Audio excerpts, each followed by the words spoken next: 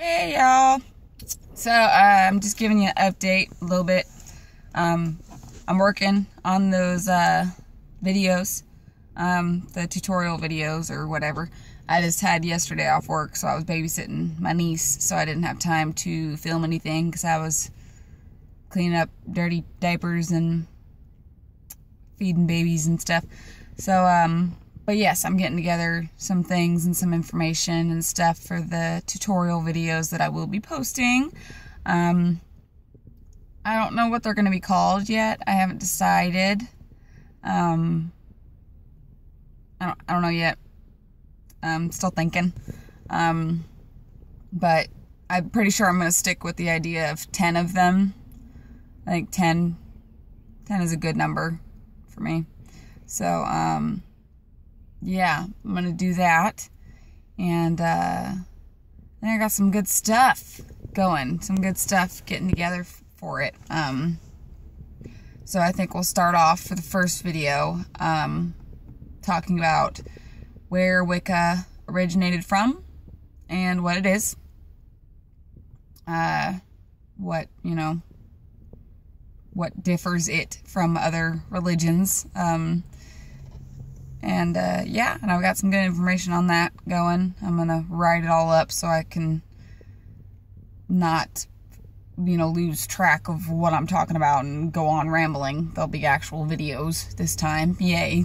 And I'm excited to get into the videos farther than that, especially the God and the Goddess videos, and then, the Wheel of the Year, for me, is a really important one that I want to get to, because, I still haven't seen like a really good video explaining the Wheel of the Year and all of the Esbats and the Sabbats. I still don't fully understand them myself.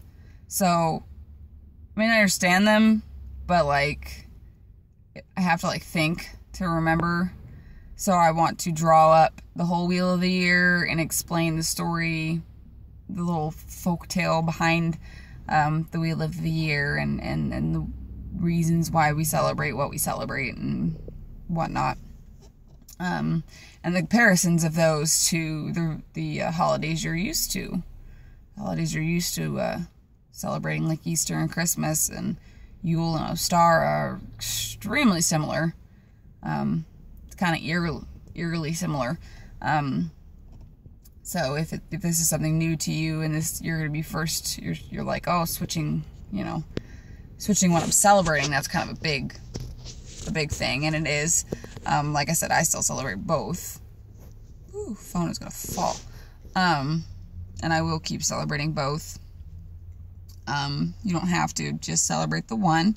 I do celebrate the holidays I grew up celebrating, and I will celebrate my new Sabbats and stuff too, once I reach my year and a day. I don't celebrate yet, not in form of doing ritual or any of that stuff, decorations and stuff. That stuff I'll start doing after my year and a day, but I'm excited to get to that stuff, because there's not a lot of videos out there that fully delve into the explanation of it, and I don't know if maybe each Sabbat needs to have its own video, maybe even.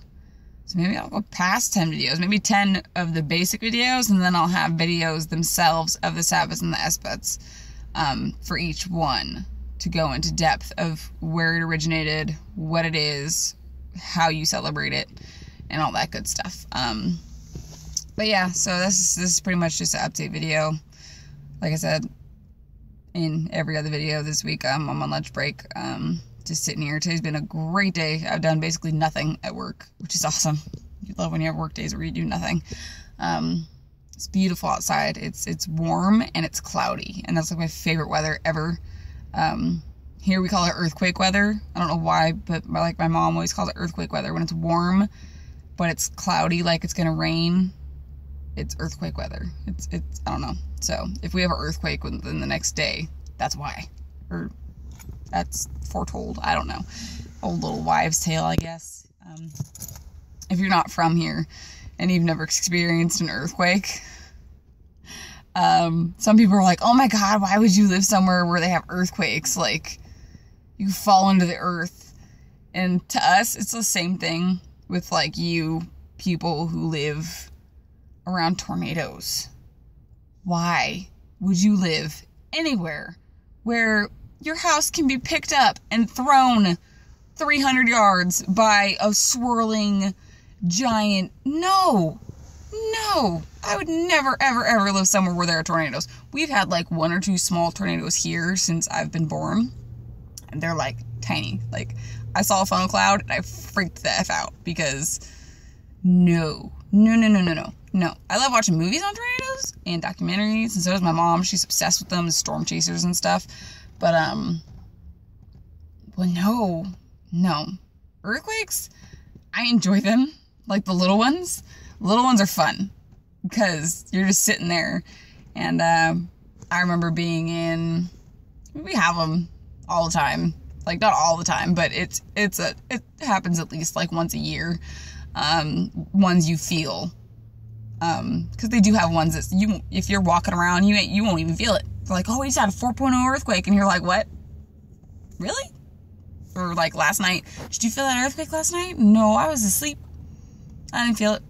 But like, I was in the grocery store, and I'm sitting there, and I stop my boyfriend at the time, and I'm like, wait.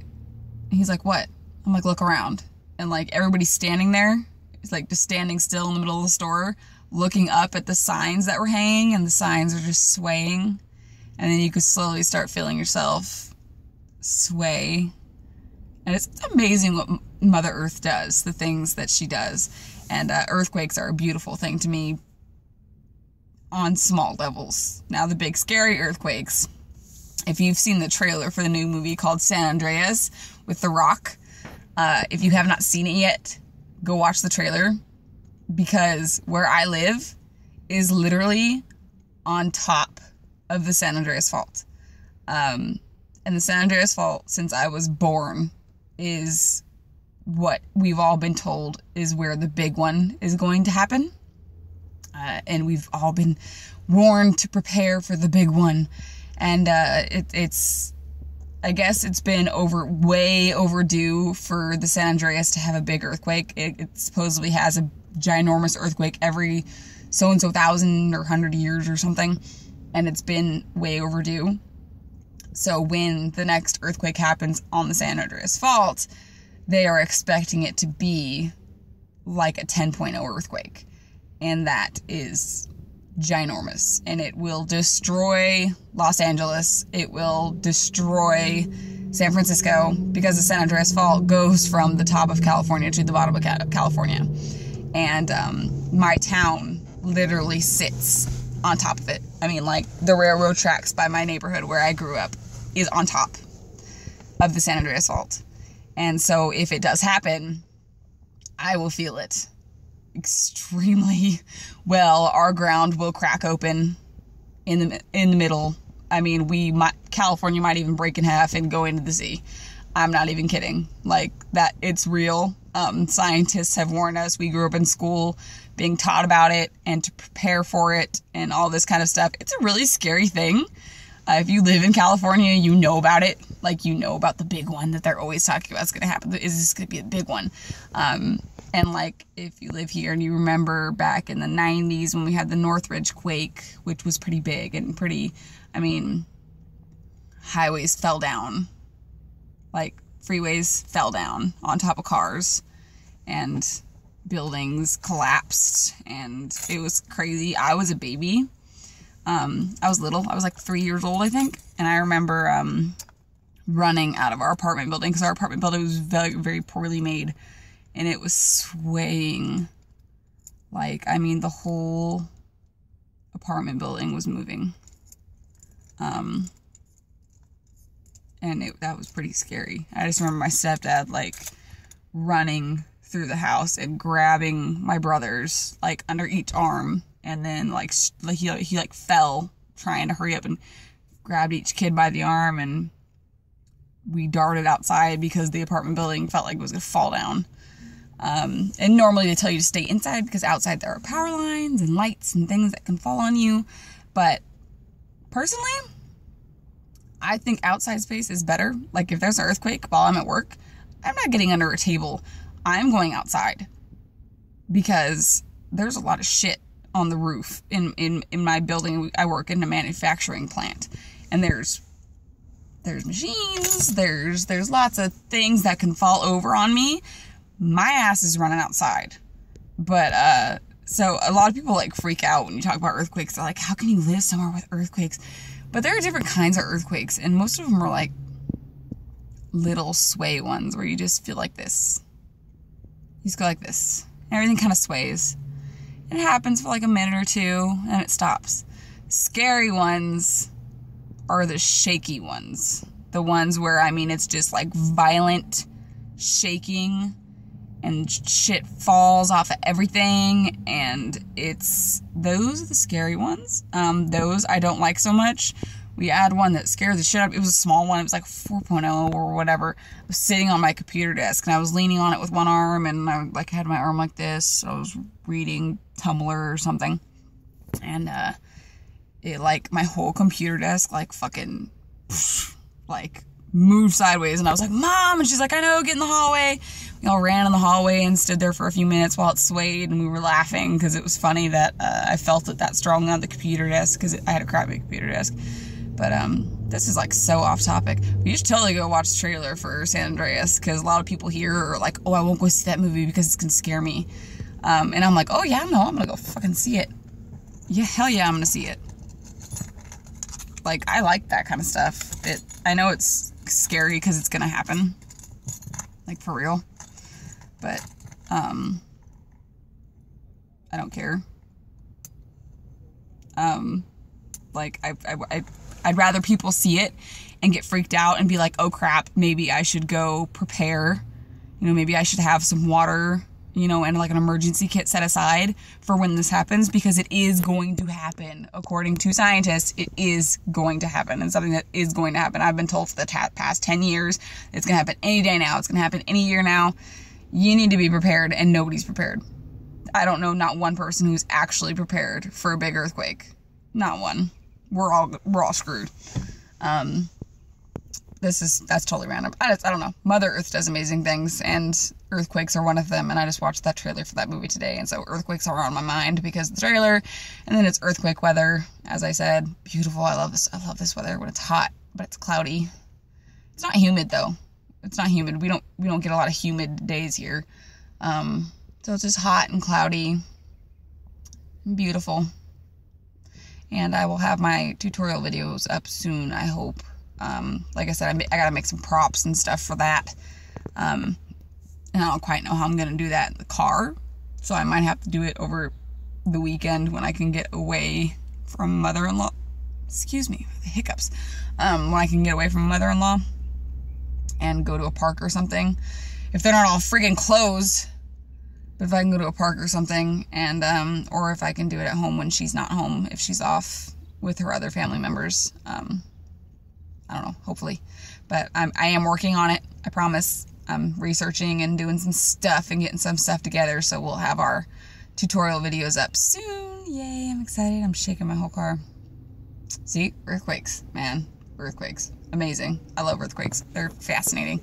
But anyways, I just wanted to, I don't know, just felt like vlogging today. Felt like a vloggy kind of day. I had a great day at work. I'm in a good mood. I had a big old cup of real coffee this morning with caffeine. Since I have anxiety, I cut caffeine out of my life. And so I allow myself a little bit of caffeine a couple times a week. And it's like a treasure.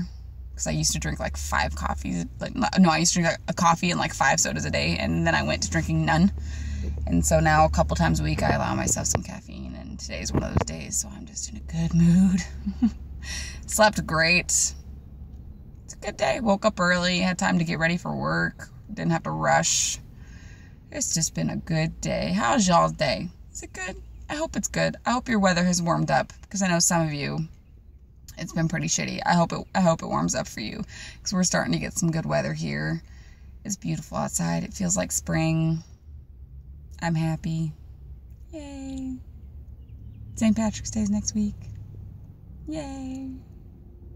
And I'm on the committee at work that like puts together like the fun stuff. It's called the Funtivity Committee. So we put together like stuff. So we're having like a dress up day, and I'm going all out. They're like, you should dye your hair green. I'm like, no, I'm sticking with the purple. I put green in my hair. Hell no. That would wash out hideously. Anyways, lunch is almost over. So, yeah, I just wanted to update you, and pretty much I just like talking at the camera. It's fun. I enjoy it. People walk by because they walk on their breaks to like lose weight and shit. Don't know why. So they walk around the parking lot, so you see people walking by and they're staring at me like I'm crazy, because I know some of them. They're like, why the fuck are you videotaping yourself in the car? Whatever. So thank y'all for watching, and hopefully one of my next videos will be the first start of the tutorial video. I don't know. We'll see when I can get that done. But I'm starting. I'm making the props and stuff. So just keeping you updated. So you guys have a good day, and I will talk to you soon. Blessed be. Bye.